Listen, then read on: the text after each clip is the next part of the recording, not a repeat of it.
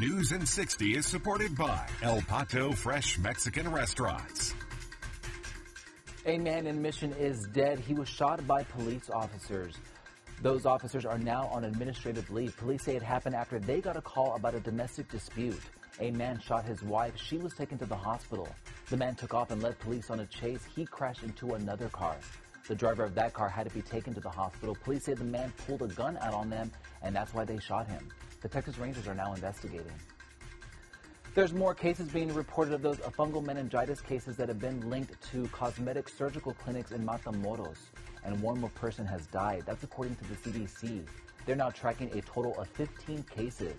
Health officials say if you have a surgery scheduled in Matamoros, you need to cancel or postpone it. And Governor Greg Abbott's request for more assistance for storm victims has been approved. That means tornado victims from Laguna Heights are now eligible to apply for low-interest loans from the Small Business Administration. To apply, go to disasterloanassistance.sba.gov. Once there, click on the button that says Apply for Assistance. And it's going to be mostly sunny today with highs in the low 90s. That's your News in 60. Have a great Friday.